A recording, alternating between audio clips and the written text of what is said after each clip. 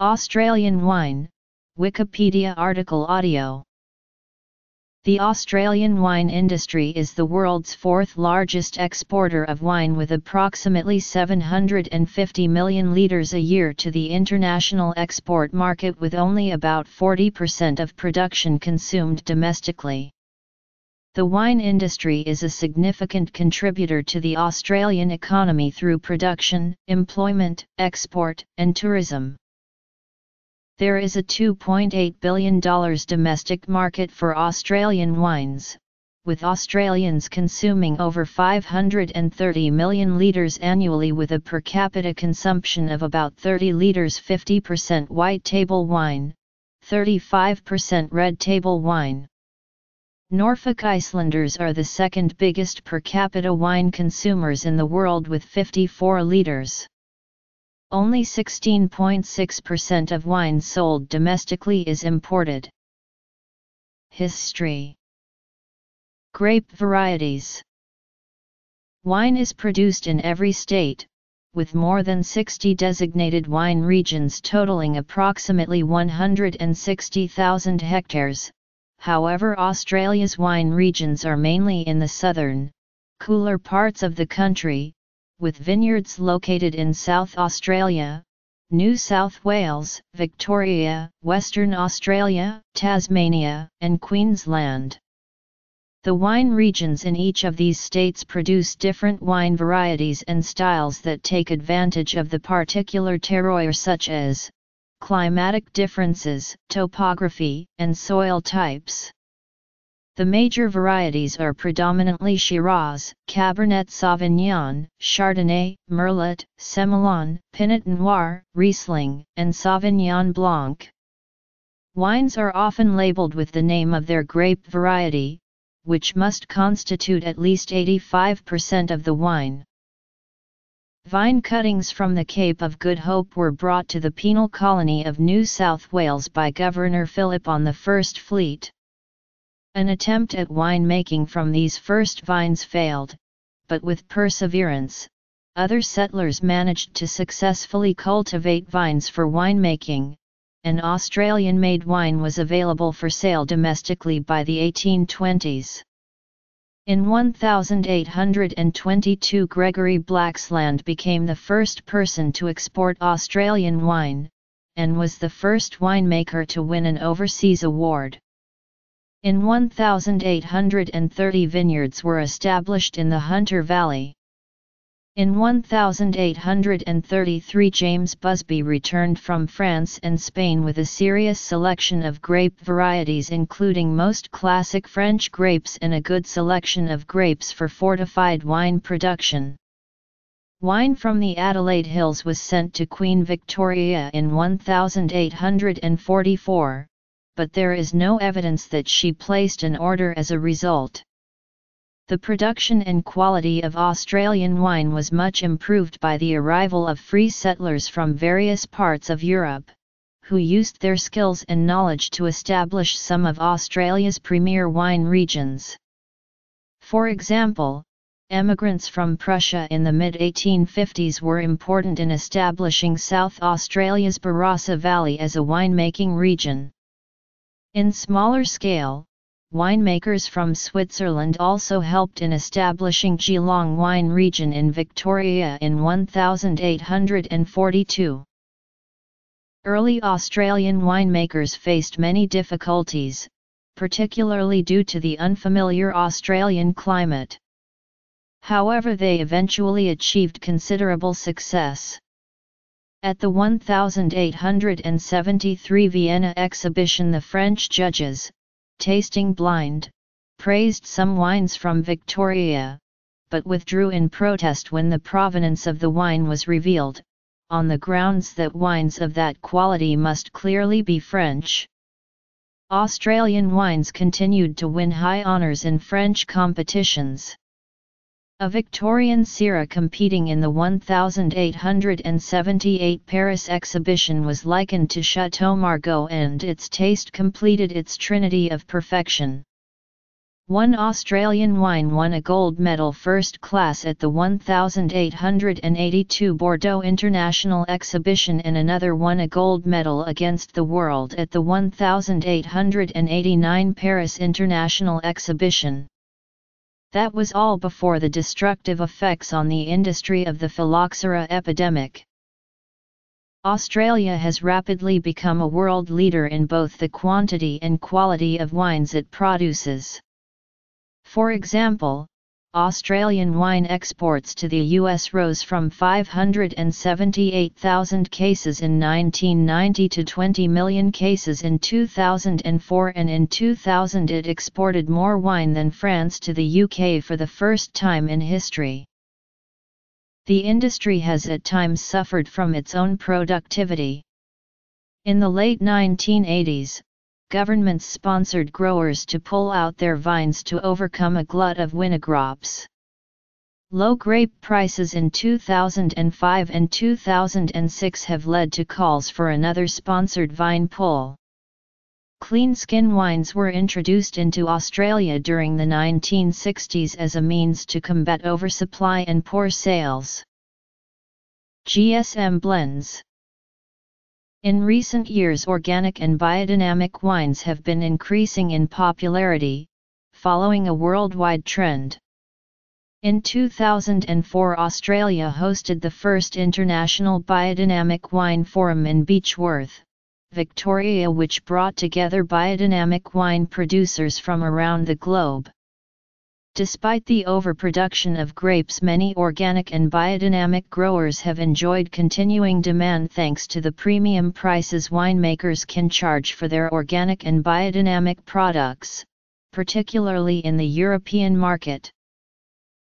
Major grape varieties are Shiraz, Cabernet Sauvignon, Merlot, Chardonnay, Sauvignon Blanc, Semillon, and Riesling. The country has no native grapes, and Vitis vinifera varieties were introduced from Europe and South Africa in the late 18th and early 19th centuries. Some varieties have been bred by Australian viticulturists, for example Sienna and Tarango. Production. Although Syrah was originally called Shiraz in Australia and Syrah elsewhere, its dramatic commercial success has led many Syrah producers around the world to label their wine Shiraz. About 130 different grape varieties are used by commercial winemakers in Australia. Over recent years, many winemakers have begun exploring so-called alternative varieties other than those listed above. Many varieties from France, Italy, and Spain, for example Petit Verdot, Pinot Grigio, Pinot Noir, Sangiovese, Tempranillo and Viognier are becoming more common. Wines from many other varieties are being produced. Australian winemaking results have been impressive and it has established benchmarks for a number of varietals, such as Chardonnay and Shiraz. Moreover, Australians have innovated in canopy management and other viticultural and in winemaking techniques, and they have a general attitude toward their work that sets them apart from producers in Europe. Australian winemakers travel the wine world as highly skilled seasonal workers, relocating to the Northern Hemisphere during the off-season at home. They are an important resource in the globalization of wine, and wine critic Matt Kramer notes that the most powerful influence in wine today comes from Australia. Major wine regions. GSM is a name commonly used for a red wine consisting of a blend of Grenache, Shiraz, and Mourvedre. Blends where Shiraz is the main component are sometimes referred to instead as SGM. Export markets. This blend originated from those used in some southern Rhône wines, including Châteauneuf du Papa, though it is also found in South Australia, California, and Washington. Smaller production exists in Argentina and South Africa. A very similar blend is traditional to Priorat, still based on Grenache, but adding Mazzullo, Syrah, and Merlot. Grenache is the lightest of the three grapes, producing a pale red juice with soft berry scents and a bit of spiciness. As a blending component, it contributes alcohol, warmth, and fruitiness without added tannins. Shiraz can contribute full-bodied, fleshy flavors of black fruits and pepper. It adds color, backbone, and tannins and provides the sense of balance such blends require. Mourvedre contributes elegance, structure, and acidity to the blend, producing flavors of sweet plums, roasted game, and hints of tobacco. Australia's most famous wine is Penfolds Grange. The great 1955 vintage was submitted to competitions beginning in 1962 and over the years has won more than 50 gold medals. The vintage of 1971 won first prize in Syrah/Shiraz at the Wine Olympics in Paris. The 1990 vintage was named Red Wine of the Year by the Wine Spectator magazine in 1995. Which later rated the 1998 vintage 99 points out of a possible 100. Wine critic Hugh Johnson has called Grange the only first growth of the Southern Hemisphere. The influential wine critic Robert Parker, who is well known for his love of Bordeaux wines, has written that Grange has replaced Bordeaux's Petrus as the world's most exotic and concentrated wine. Other red wines to garner international attention include Henschke Hill of Grace, Clarendon Hills Astralis, d'Arenberg Dead Arm, Torbreck Runrig and other high-end Penfolds wines such as St. Henri Shiraz. Australia has almost 2,000 wine producers, most of whom are small winery operations. The market is dominated by a small number of major wine companies. After several phases of consolidation, the largest Australian wine company by sales of branded wine was Treasury Wine Estates in 2001-2003 and then in 2004 and 2005, Hardy Wine Company. Hardy's, as part of the world's biggest wine company Constellation Brands, had the largest vineyard area and the largest winogrop intake in the years 2001-2005. The information included on wine labels is strictly regulated. One aspect of this is that the label must not make any false or misleading statements about the source of the grapes. Many names are protected. These are divided into Southeastern Australia, the state names, zones, regions, and subregions. The largest volume of wine is produced from grapes grown in the warm climate Murray-Darling Basin zones of Lower Murray, northwestern Victoria and Big Rivers. In general, the higher value premium wines are made from smaller and cooler climate regions. The South Australian wine industry is responsible for most of the production of wine in Australia. In recent years, the Tasmanian wine industry has emerged as a producer of high-quality wines. In particular, the Tamar Valley has developed a reputation for its Chardonnay and Pinot Noir, which are well suited to the cooler Tasmanian climate.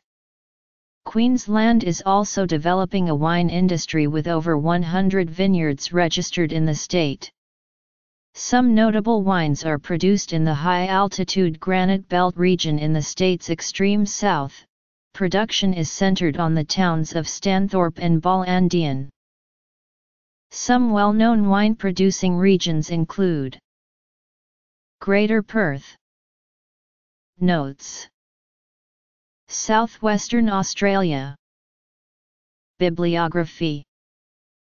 The Australian wine export market was worth $2.8 billion Australian dollars a year in June 2007, having grown at 9% PA. Of this, about $2 billion is accounted for by North America and the UK, and in this key latter market Australia is now the largest supplier of still wines. 2007 statistics for the North American market show that Australian wine accounted for a 17% share of the total value of U.S. imported wine, behind France with 31% and Italy with 28%. New marketing strategies developed for the key UK market encouraged customers to explore premium Australian brands, while maintaining sales of the lower-margin high-volume brands, following research that indicated a celebratory dinner was more likely to be accompanied by an inferior French wine than a premium Australian wine. This is partly due to exchange rate fluctuations, making Australian wines appear much cheaper than French wines in the UK and hence perceived as being of poorer quality. While this situation may be somewhat mitigated by the continued rise in the Australian dollar during 2010, the stronger currency threatens to weaken Australian exports to the crucial US market. Australian wine accounts for a very large imported wine market share in South Asian countries and is the second largest imported wine in India with a market share of 16%.